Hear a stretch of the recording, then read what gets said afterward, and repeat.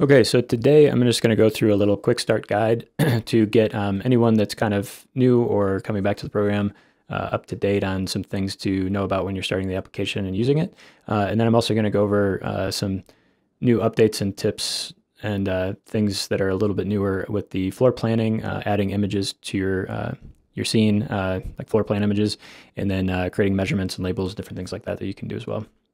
So I'll start off here just by talking about the dashboard page on our site here. So you're going to have some options here just to go over general tutorial things. This video here is a good resource to check out the ways that you can kind of basically use the application. And then we always have updates here, recent updates here that you can look at. If you ever need any questions or anything like that, though, always use the chat button down here on the bottom right. From 9 a.m. to 5 p.m. Mountain Time, we're available. And then outside of that, you can just leave us a message and we'll get back to you. All right, so then you go to login, and from here you'd hit this play button, and from here it's going to probably take anywhere from 30 to 60 seconds to load, and then that will bring up, after this loads, it'll bring up a sort of login screen where you can create a new login or use an existing login to start the application. All right, and then from there, oops, you're going to basically see this page here. After you log in, so you'll have your projects, and you'll only have a starter project if you have a new account. And I recommend starting with the starter project. You can click it and then hit load selected. If you create a new one from scratch, you're kind of just creating a blank project. The starter project will open a basic room like this, and you'll start off in this 3D view. So I kind of want to explain this and how this works. Since this application is a 3D application, right now everything kind of starts in 3D. So you kind of start in this orbit view here. Usually when you start up as well, there's a little tutorial that you can go through, which kind of goes through some specific features.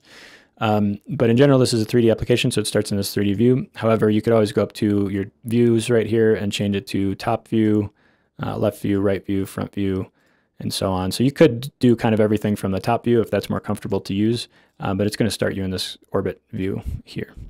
And once you get comfortable with using the orbit view, you can kind of orbit around the scene and add things to the scene, which is pretty nice and easy to do after you've kind of gotten used to how it works. All right, so that's kind of the basics of getting started and opening the application. So as I mentioned just a minute ago, there is a little tutorial as well here where you can get started and kind of go through some of the specific features. But again, if you have any questions as you're starting up, just use the chat button to get started there, as well as that tutorial video that I showed earlier. I'll just kind of quickly go over some of the layout here as well.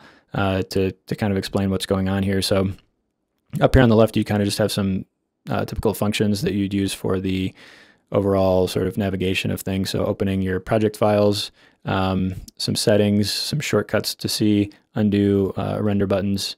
Up on the right are more selection things. So you can change your camera views up here. You can save camera views by using this button here and creating saved views. And then you have your orthographic camera views, orbit, and then a first-person camera view where you can kind of look around in first-person view as well. The orbit view, though, is nice to use because you can kind of orbit through over your whole scene and kind of look around like this, and then move your whole camera around with your AWSD keys on your keyboard. Some selection objects here, so you can select all of a specific type of object by selecting any of these types of objects. And then a couple other options here that we won't get too into. Your markup, which is kind of what we'll go through in a second, where you can create rulers and things to be able to show measurements. And then visuals, you have some options to change colors of the whole scene so that you can kind of see things a little bit different detail, which is nice to have for doing floor plans and things. And then you also have the ability to turn on a grid and this contrast option as well, and some haze for when you have lights. And then finally, we'll get into these two things here at the bottom. So you have your images library over here, so you can upload images, and basically any image you want will be saved in the cloud here, so you can always come back to these. And then you have templates, so you can kind of add in templates as you want and play with these. You know, just clear the template out and add in a different one to see if you want it. We'll just leave that there for the moment. And then in these two sections, so you have the build section here, which is highlighted in blue, and this option will kind of give you a bunch of guided sort of easy buttons, if you will, to basically just type in dimensions of the things you need, and it will add them based off the dimensions you need. So if I need a stage that is I don't know, 30 feet wide, it'll just kind of add in a stage that's 30 feet wide by 16 feet deep. And I can maybe change the shape of that, and I could change the material of that to something different. I could change the color of it as well if I wanted to hold a different color. We'll go back to this and add some stairs. And then I just kind of go through these tabs and add what I want. So if I was doing this all from scratch, I would, let's say, add some drapery, maybe change the color of the drape, go and add some screens, maybe change the layout of the screens. Maybe I want some larger screens like this, and just gonna move these off to the side here for the moment really quickly. And then maybe I'll add some placeholder content, or I'll upload some specific content like this. I'll just really quickly adjust. I'm gonna click on the drape here, and then I'm gonna also shift click under these screens and then change the color of the screens. Or actually, I could just choose the two screens here and try to change them to like a gray so they kind of match the drape there. I'm also going to move the drape up just a tad. Okay, and then I might just add some rigging real quick. Let's say we're gonna add some rigging to the middle there. We'll do 90 feet of rigging. I'm just gonna move this a little bit lower. We'll say that we want this to be kind of downstage right here. And then maybe we want some scenery in the middle here. So I'm just gonna do some quick scenery and say we want it to match the width of our stage and maybe be 15 feet high. Maybe we can move that up a little. And then I'm gonna change it to this. And I can go through and add different scenery if I want with all these different options here. I'm gonna add some lighting real quick. I'm just gonna add a stage wash. These Lecos are automatically going to kind of show up in the downstage area in front here, which is where they might normally be placed, but you could always move them somewhere else. And again, I'll do 30 feet, and maybe we'll do 10 Lecos. I'll move them up here. And then I'll change the color just a little bit. And I'll adjust the cone a little bit as well, and the intensity. And I'm going to place those lights by hitting them there so that they stay there. And then I'm going to add some uplights by hitting this uplight button here. I'm going to spread those out to be about 90 feet or so, maybe 85 feet. And I'll do like 15 of these. And maybe change the color to a light blue or a bright blue. Okay, so I got that, and we'll go back to here, and then maybe real quick I'm going to add some backlights. So those show up right here. I only want, let's say, 30 feet. And let's just do like 8 of these. And we'll say that we have some truss back there that's holding those up or something. And then seating, I'm just going to go ahead real quick and add some classroom seating here. So I'm going to click this classroom seating button. It's going to show a bunch of seating here, and I want to adjust these dimensions a little. So I'm going to say, actually 100 feet looks good. I'm going to say maybe 60 feet deep. If it's better if I go to this top view to see the layout here. Let me just adjust this real quick. All right, so I've got seating kind of looks like this. We'll say we want it to be a little deeper. So maybe I want like 70 feet deep.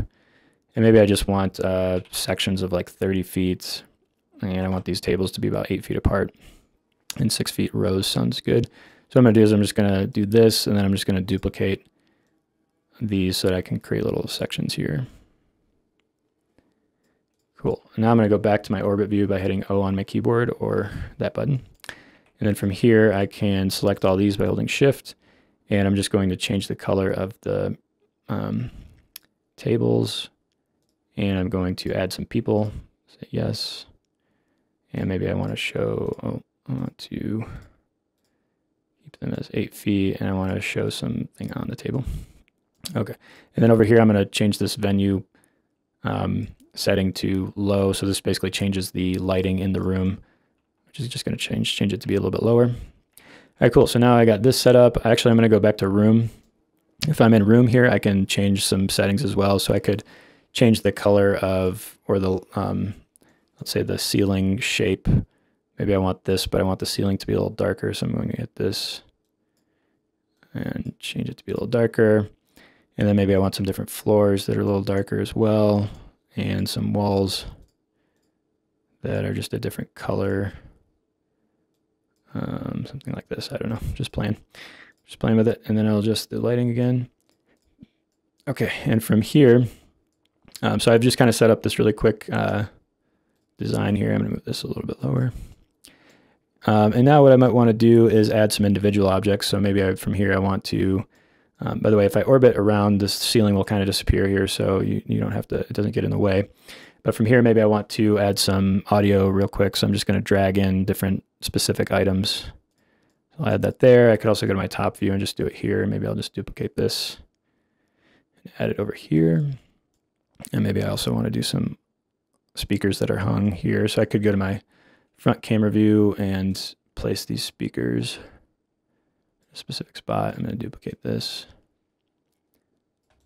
Cool. And so that looks like that. What else do I want to place? Maybe some chairs and stuff on the stage. I could either drag in some of these chairs and duplicate them like that, or I could go over to people here, and there's a little templated people here that I could add, which I might just do real quick for now. So now those people are there, and then I think if there's anything else, if I want to go into decor and do a lot more stuff with decor, I can go into this section. I can change it by the brand. And then I could add in specific objects. So maybe I want to do like a big scenery column over here, kind of add that in. And then if I select it, go back to my orbit view, I can see it over here. I'm going to zoom into it, and I might go ahead and like change some of these panels. So I'm going to drag over some of the panels there, and then I'm going to change the panel to something different. So I'm just going to drag in a new one. Do something like this. And then once I've got that the way I want it to be, I can just select it and duplicate it, and then move that over to the other side. Cool. Okay, so that's kind of that. And from here, what else do I want to do? Yeah, from here I could add in any other specific items like cameras and things like this, maybe extra projectors that you want to hang for something, maybe a TV for something as well. So yeah, so from here you can kind of go ahead and do whatever you want. So now that I've shown you this, I wanted to go over a couple things with kind of adding some floor plan information, some measurements and stuff like that. So from here, we can go up to this markup button and click on ruler, and this will allow us to kind of make some measurements of things and label some things. So we've made some recent updates with this. We're trying to make this a little bit better, as it's been an okay feature, but there could be a little bit more to it. So some things that we're doing, I'll show you here. So if I create a measurement, let's say I want to just show the distance of the room here. I'm just going to click and drag this ruler, and we'll say it's right here. So we'll say the room is 120 feet. So now I have this red line with the measurement above it. So it's just basically a measurement there that shows you the distance. And then maybe I want to make some measurements of the distance between, let's say, the back wall and the scenery. I'll do that. And then maybe the back wall and the stage. So I'll do that. And then maybe we want to see about how far this truss is away from the wall. And then maybe we also want to see how long the truss is. It's about 90 feet. Okay, so we got those measurements, not too many, but just a few to show what's going on. And then if I want to make some labels about some of this stuff, I can go ahead and hit this label button, and basically a little label will show up here with a little box on it right there. And you can just select the box. It's really small, but you can maybe select the box and move it around. So I could say the stage size is blank, and then maybe make a couple more labels to say venue room name is blank, and more info here. Cool. Okay, so those are just some updates as far as what the measurements and stuff can do right now. So you can add some information there, and then when you're ready to kind of print this out, you can use this look, or sometimes what I would do is change the color of this. You have this option, which just kind of shows a base color, which is kind of nice because it just shows the base color of everything without lighting and that sort of thing, which is a little bit easier to see sometimes. So that would look something like this.